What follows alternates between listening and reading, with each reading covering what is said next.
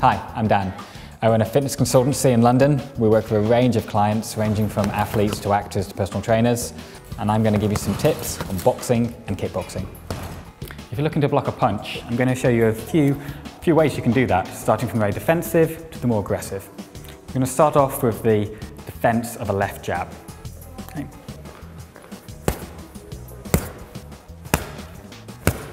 So you can see what I'm doing, my hands are up and I'm rotating so the punch lands on my arm. It hurts a little bit, but much less than hitting on my chin. So you can also do this in self-defense. You can actually think like this, but look very defensive. You can still react quickly.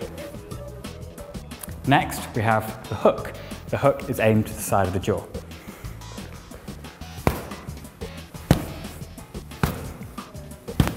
So you notice I'm keeping myself quite rigid, not falling back, standing my ground, and I'm basically grabbing my ear. Grabbing my ear, grabbing my ear. So the punch lands on the soft pit of my arm, hardly hurts at all. Next, we have a more advanced way of dealing with punching. You can actually counterattack. Now when someone goes into a punch, they're actually leaving themselves open. Basically that means it's a space where you can attack. So, just stand here.